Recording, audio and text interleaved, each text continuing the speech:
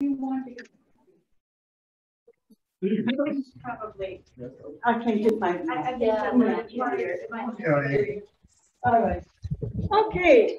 Yeah, well, thank you very much for having me here to talk about your, put a little input into your next project of being good to the pollinators. I must tell you, it's very good with planting nectar-rich plants, having wonderful trees around. It's not about the trees, yeah. So every springtime, I wait for the first big honey flow, and I can't wait to see the linen trees in bloom. The linens are all along Great Road here. There are some on the common, and if you walk underneath them, you smell them, and you cannot help but look up and look at the bees in there. They are very rich in nectar, and the honeybees just fill their nest up with honey, and I get very good honey from them. So I'm very lucky to have my hives so close to linen trees. But then there are other honey flows. Then the town really seems to be very conscious about planting good stuff. They planted, for example, here in front of the shade block, all these young honey locust trees, which is wonderful for the bees. There are honey locusts also by the high school. I check them out every time I walk by there. Are they in bloom or not in bloom? Do I have to pay attention? Then they have, they planted actually a redbud tree on my little stomping on the DPW. Please do a redbud tree. There's one of the first bloomers in town, and they have these pink, dark pink blossoms, and the bees just love them. The pollinators love them. And they are one of the first things which are in bloom. Then there's a black locust, let's see. Oh, redbud trees. There are a few redbud trees in town. Here behind the town hall, there's a garden which has a redbud tree. And then there's a sourwood. A few years ago, I discovered this huge tree. It looked like a pine tree, but it didn't have needles. So I checked it out, and then I saw blossoms from it. Sort of wispy, kinds of tiny blossoms on this little branches flowing down from the big branches. I didn't know what it was, and I had an arborist come to my house to do some on my cutting on my sugar maple, and I dragged him 2 blocks down the street to tell me, please, what is this? And he didn't know. And then 2 days later, I got an email from it. It's a sourwood tree. So that is another wonderful addition to the nectar flows of the pollinators. My honeybees, they are about, really, there are about 5 beekeepers in town. So you Bedfordians really benefit from us beekeepers because, as you know, the bees are in decline. They need to be taken care of, especially good because the colony collapse, which is attributed to all kinds of different things. I will get later a little bit more into, but you probably have also, you know about this by now from Christine, your pollinator.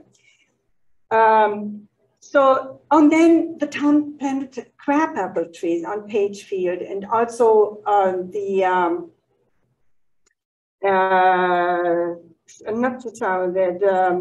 Rose of Sharon's, beautiful bushes, Rose of Sharon's in the Page Memorial Park. And if you go by there, you see bees in them. You see bumblebees in them. You see wasps in them. They're just great. So these are the trees, the main trees I have my eye on in the springtime. Then in the fall, I have my eye heavily on the sweet pepper bush around Fawn Lake. All around Fawn Lake, if you go there in the fall, you have you smell it already. It's very fragrant, and it's called sweet pepper bush, and the bees love this. So that is a great place to find those pollinators. Then the fields. Bedford has, as you were mentioning, Bedford has so many fields Some of them don't get mowed, like the Clark Field off Davis Road, to both sides of Davis Road, right? Right. Oh, it's really worth it going by. Right now, they have probably lots of those goldenrods and lots of asters. Yes. And then patient community. Then on top of the water tower, there's the field also. And I love going by there. Somebody at one point has started a pollinator garden, maybe the Boy Scouts or Girl Scouts. I don't know, but last time I went, it sort of got neglected, or maybe the drought last year did do it in, I don't know. And then, of course, my favorite place to go to check my bees is Pagefield. Pagefield, the lower part where the baseball fields are, of course, get mowed where the kids run. But the rest of it, I sort of have a special connection to DPW, telling them, please remember not to mow too often. Please don't mow when the clovers are in bloom. Please leave the Japanese bamboo, let it grow and just mow it after it bloomed. Those are the things which I really, and they have become pretty good with that. Pretty good. But that is a wonderful field. And I think one of my wishes is to convert a phase of Pagefield into a pollinator garden. Mm-hmm. There is this field, it's a field, when you come from the Great Road, there's on the left side the swamp, yeah, the dugout, and it has this mound of dirt which they had dug out. And then to the right side is this field which used to be all purple loosestrife. But then, of course, the Massachusetts Fish and Wildlife decided that purple loosestrife is invasive. And they set out a beetle which fed on the seeds of the purple loosestrife. And it just killed us beekeepers, because purple loosestrife was a wonderful plant to have around, lots of nectar, which the bees were using to fill up for the winter, to fill up the hive for the winter. But so the purple loosestrife is gone, and what took over is all kinds of not very good stuff, just weedy stuff. There are some asters coming up. There's a little bit more purple loosestrife coming up again.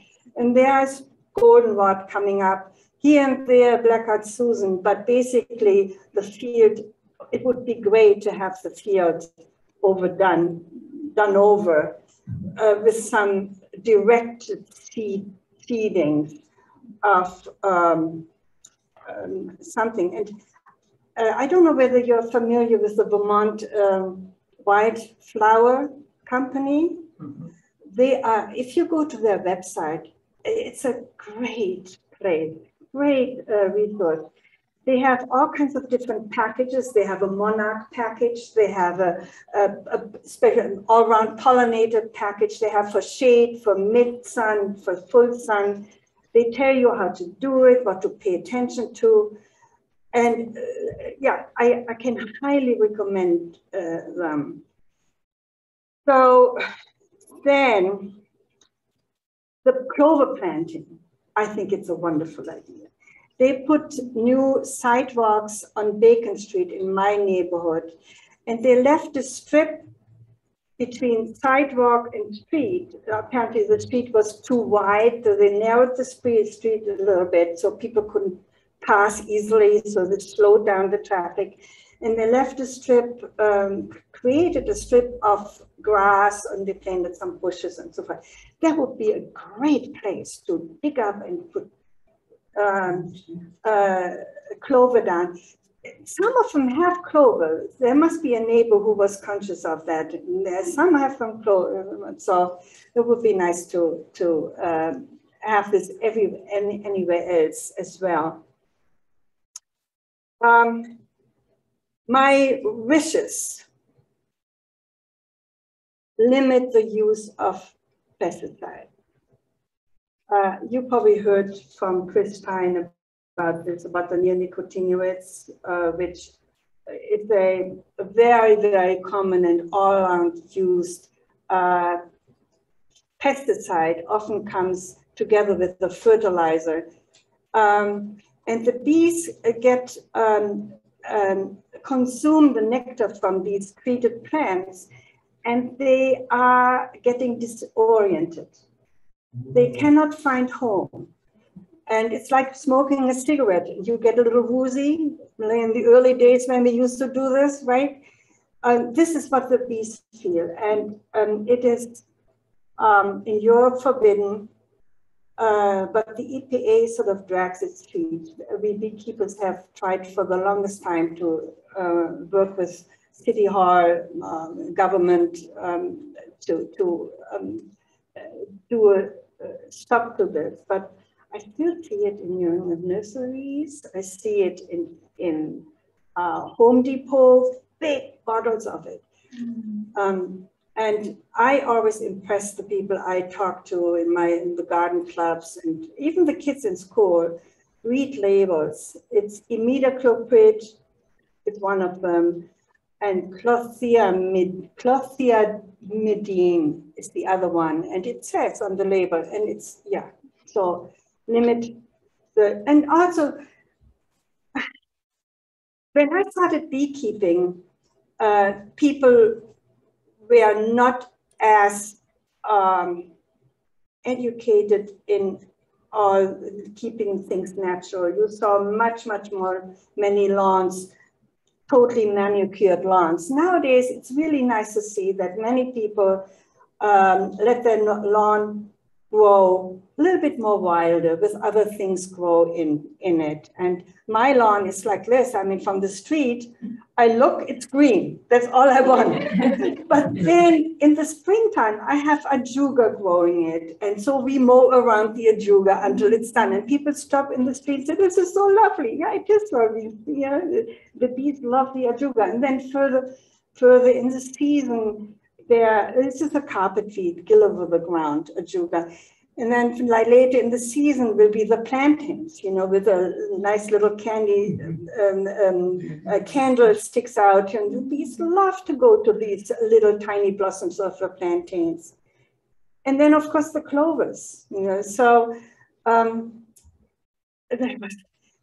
sometimes it really breaks my heart. There was a new building built in our neighborhood, and they put the new lawn in, and everything is just perfect. And then one time I walked by, there was a big patch of clover in the middle of that lawn. I said, yes, you know.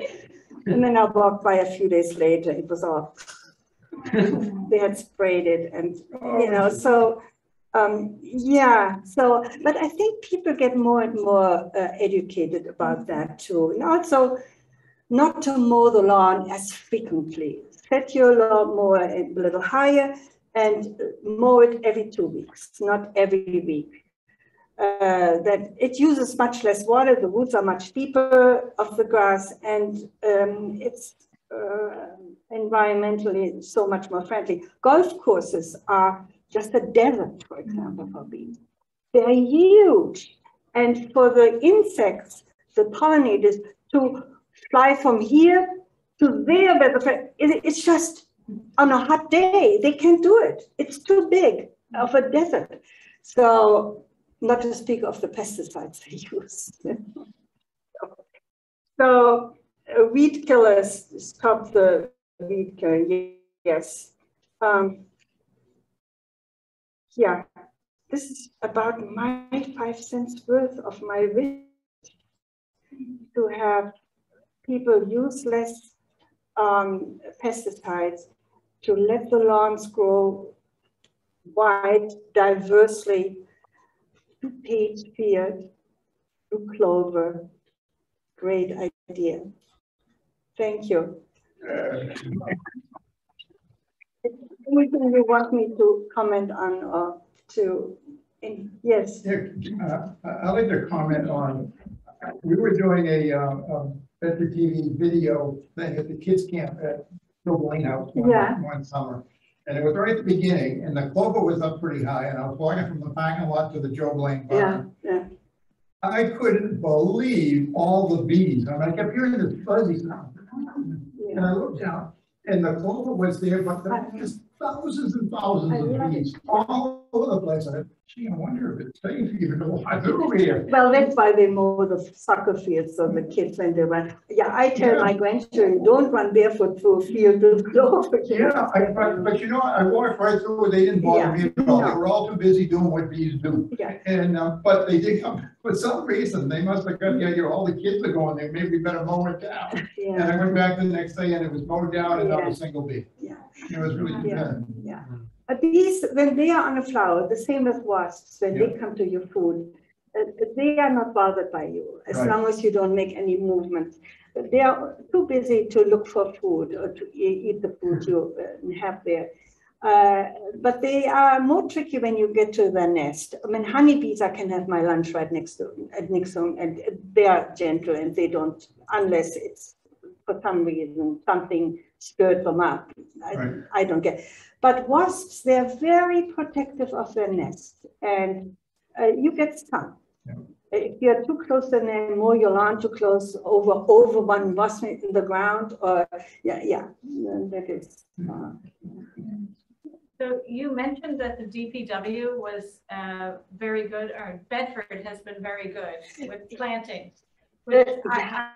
I'm delighted to hear that, because I had come across a, I don't know what it's called, an ordinance or something that had come into effect in Somerville, where they had passed a law that everything had to have native, any new plantings had to be native plantings done by the town.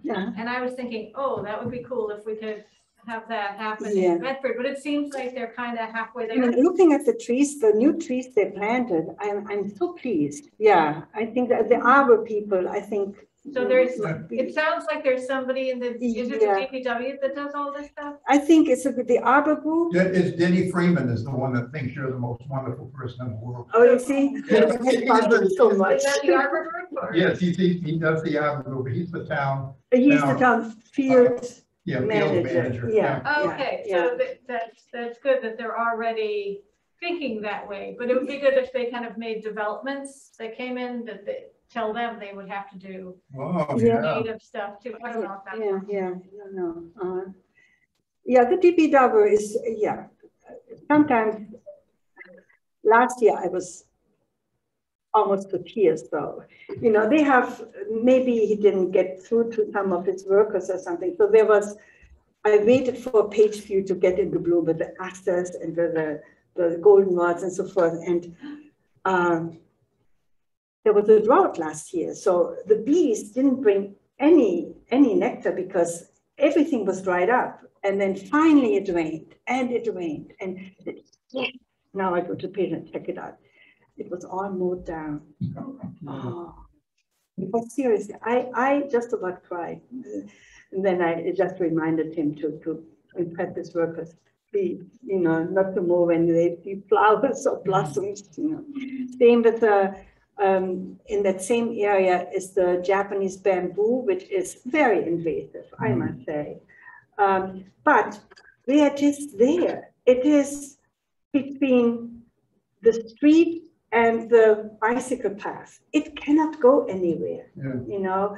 And there are beautiful stands of Japanese, it's also called Japanese knotweed, stands of this knotweed. And it's very important that the knotweed, because again, the bees fill up their storage with honey for the winter, you know. This is something, yes.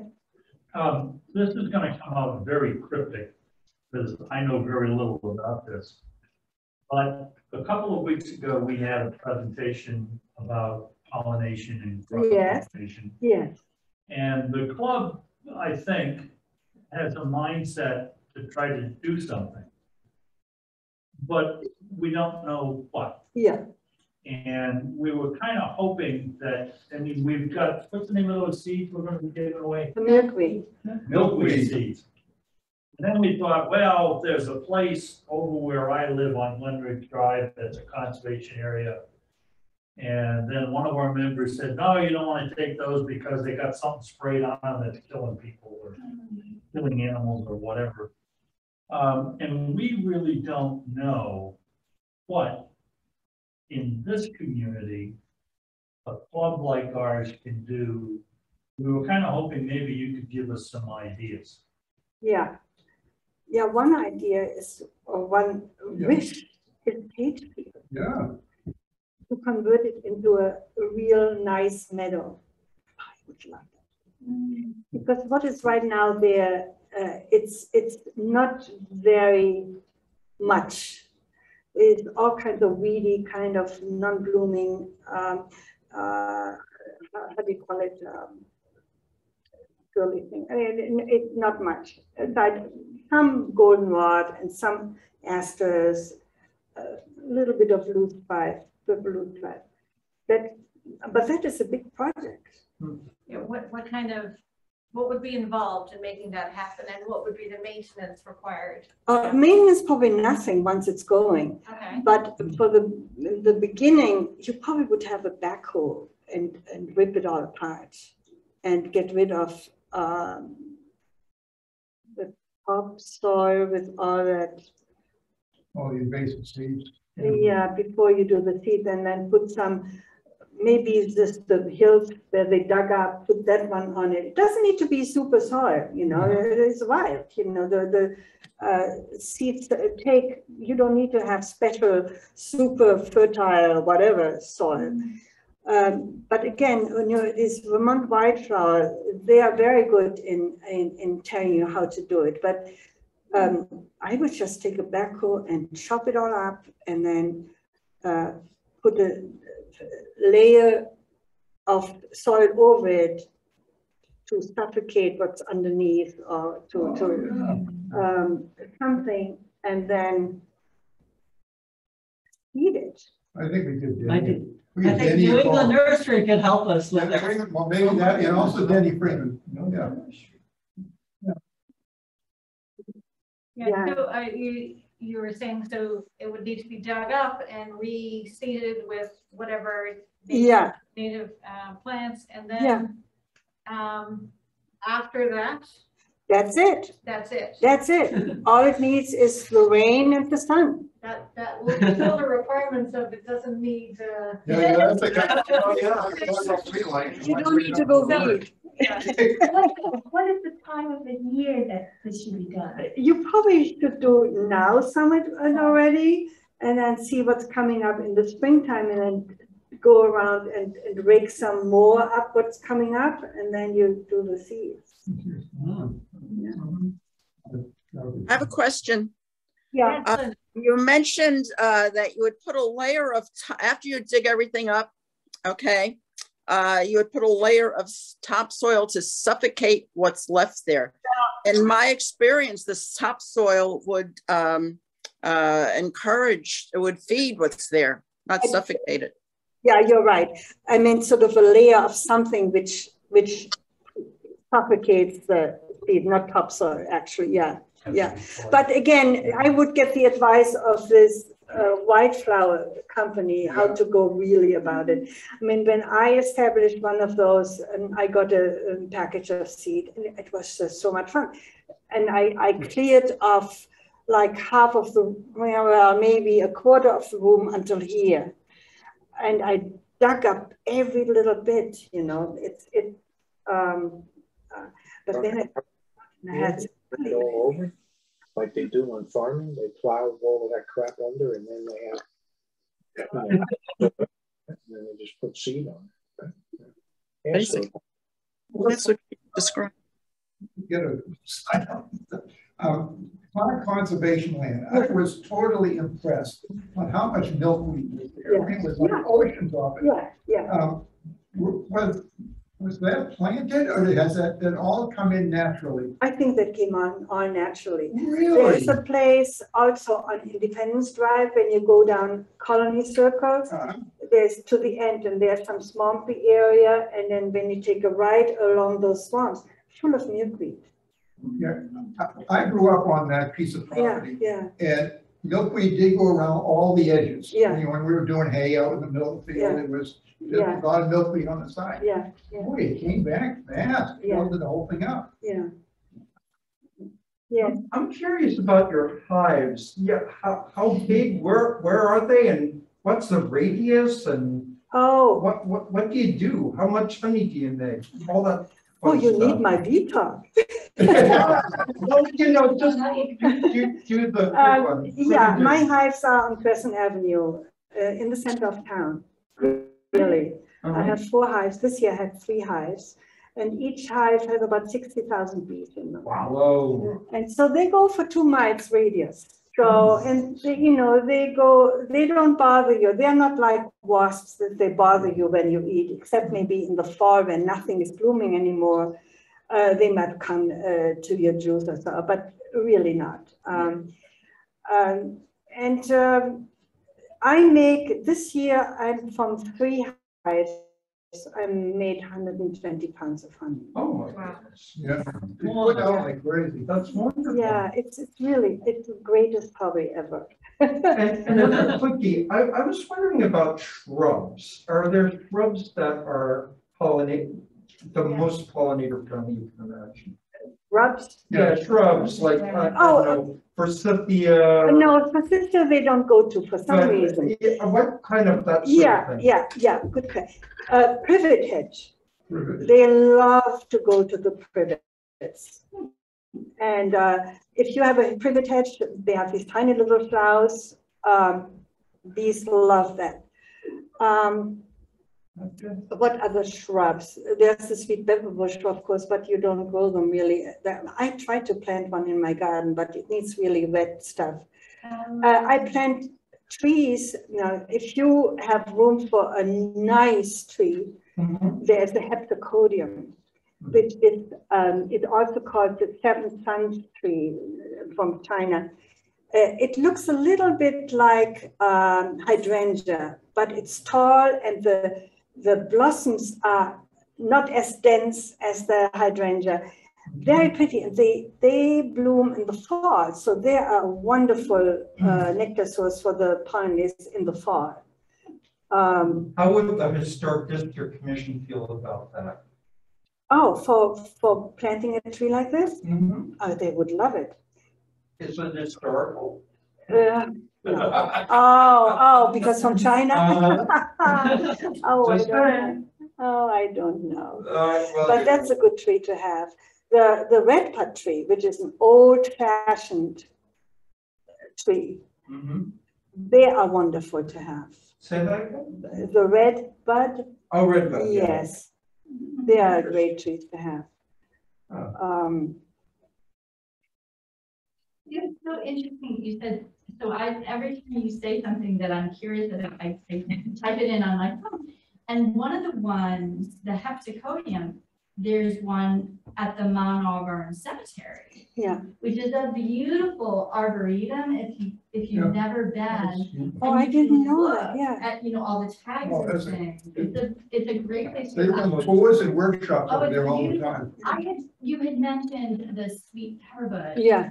When I was there, maybe a month or 2 ago, I was down by the water. Oh, they have it there. I know. It's so pretty. I know. Yeah. Oh, yeah. Absolutely beautiful. Yeah. Beautiful, beautiful. Yeah. Let me think of other. Yeah, I'd love to have suggestions to plant. I don't think we don't have room for trees, but I'm thinking of specific areas I'd like to have shrubs, like more flowers. So any suggestions like that? Paula, we have a pretty good place to put them. If we could clean up maybe the 9/11 memorial a little bit more. We've got a fairly large area there.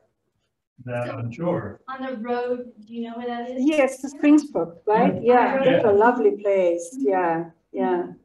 And if that could be cleaned up again, you could plant a couple of trees in there and.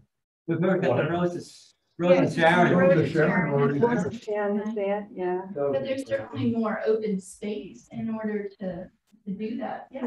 We need the right conditions for a tree because. It needs some sun. Yeah.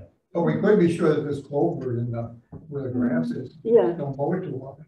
Yeah. right, Well, I right. wonder, are there like signs, we could look, wouldn't it be cute if little kids made little signs like, don't mow, save Sure. the bees, like. I love it, I love it. Yeah. Cute little bees with smiley faces. Well, I had a similar experience with my husband once. He thought, he was helping and he mowed the grass and I was pretty serious and I was just moping around for 2 days and he said, I'll never do that again. I know Springsbrook Park has like a lot of clover, because I remember, seeing lots of bees, when the I kids know, are even wandering now with their still. shoes on, you're like, don't walk up. Yeah, I know, around by town center in front of this little roundabout, it's full of clover, and the bees are still in it. Oh, Yeah. yeah, I Yeah. mean, if you don't put grass in your yard, the clover will show up. Our yard shows that. Mhm. Yeah. They'll go anywhere. Dahlias, my God, dahlias, They're I hard to plant grow, dahlias. right? They are a little bit high in maintenance, but boy, do the bees like those. No. They are 3 and 4 with the bumblebees and the honeybees all together. I think you have to take those out every year and put them back. Yeah. It's very Yeah. complicated. Yeah, Way, yeah. way past my pay grade, So I purchased your honey for years. Oh, thank you. Because someone tuned me into having local honey as a way to not have as many allergies to things. Yes, that's what. You need a lot of sun for zinnias.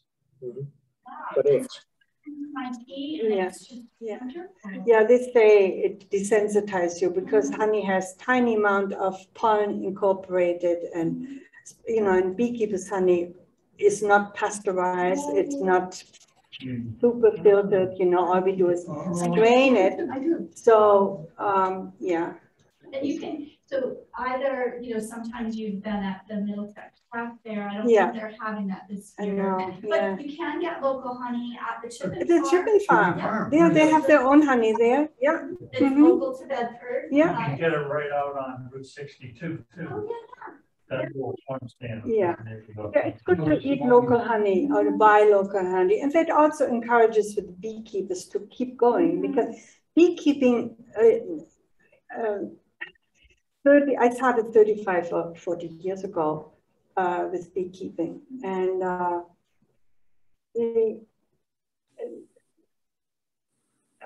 I lost my train of thought. Been there. Local honey? Local honey, yes. And so people came to me, can I buy your honey? Yeah, sure you can. It's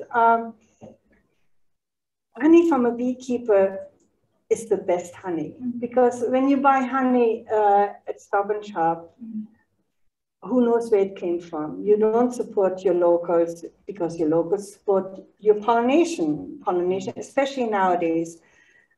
When I became a beekeeper, it was much easier to be a beekeeper 40 years ago, because all there was foul brood and maybe another brood disease, and that we had in a grip on, with medication.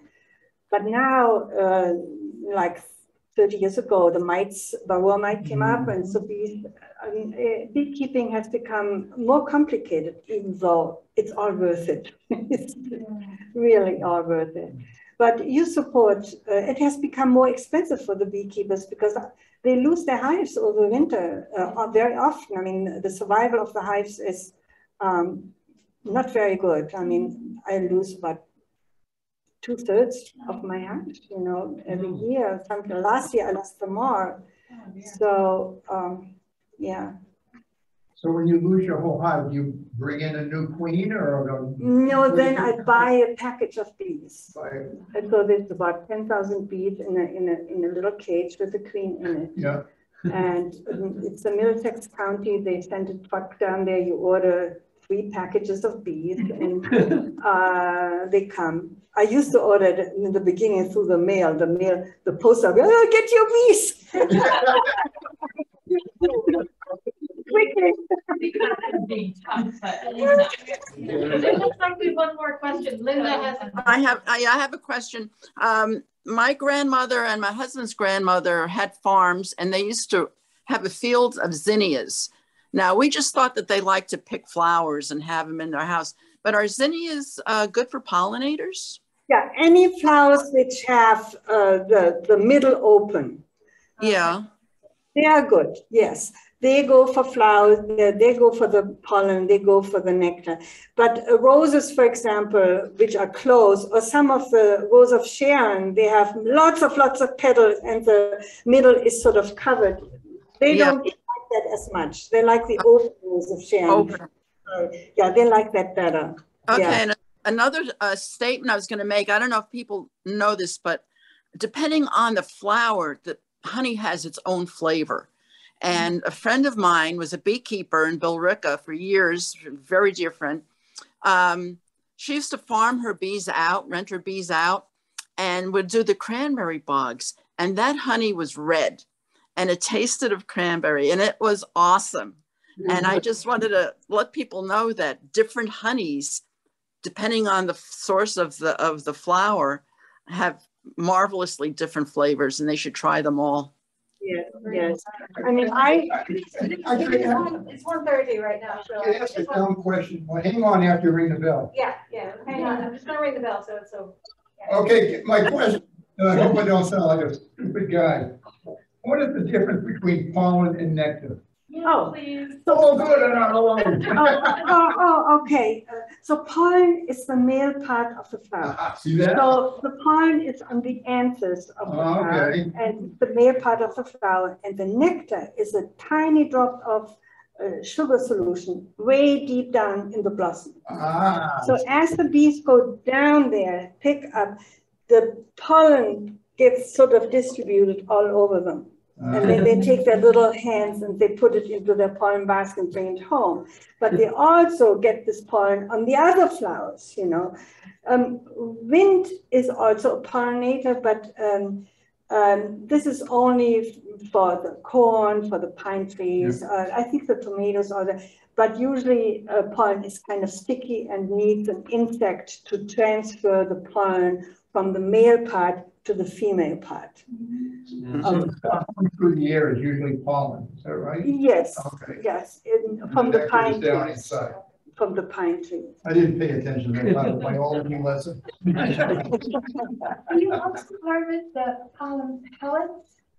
I don't, but people do. I don't. Yeah, I don't. But Chipping Farm has jars of pollen sometimes. Really? And it's nice on cereal. Yeah, people put it on cereal.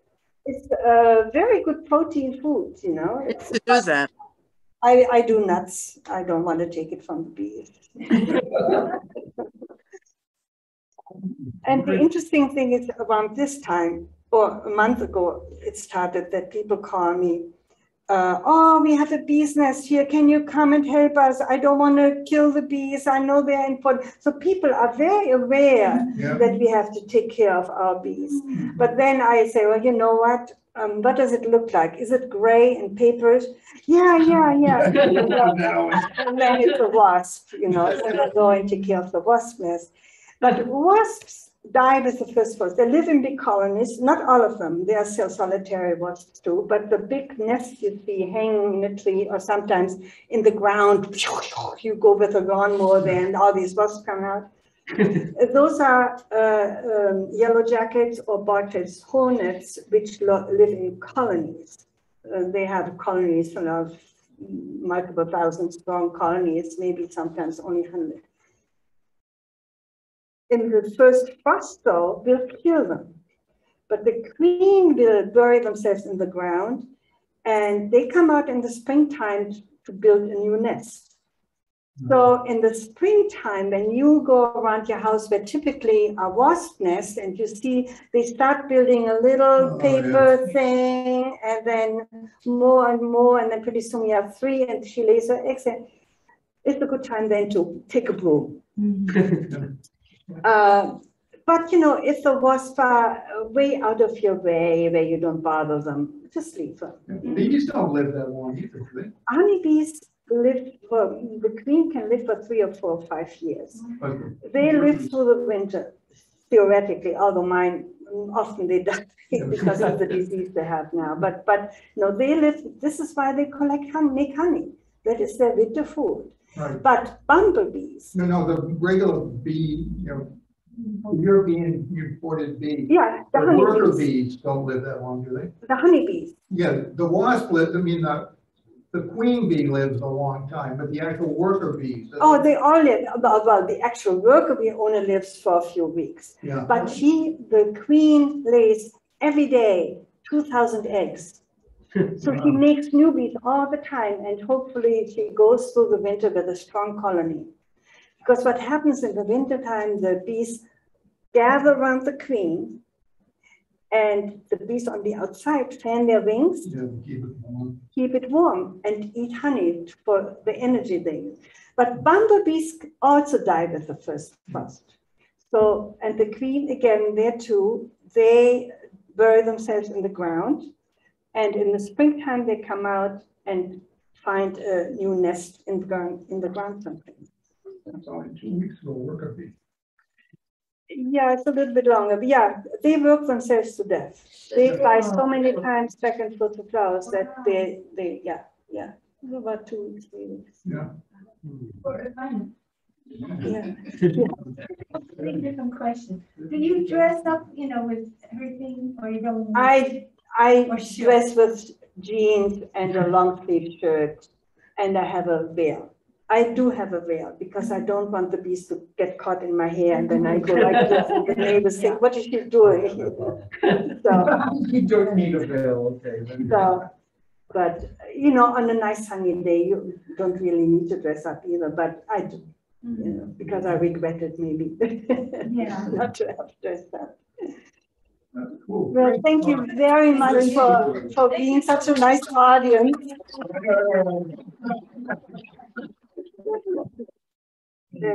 Well, I hope I could contribute a little bit. Absolutely. So, New project.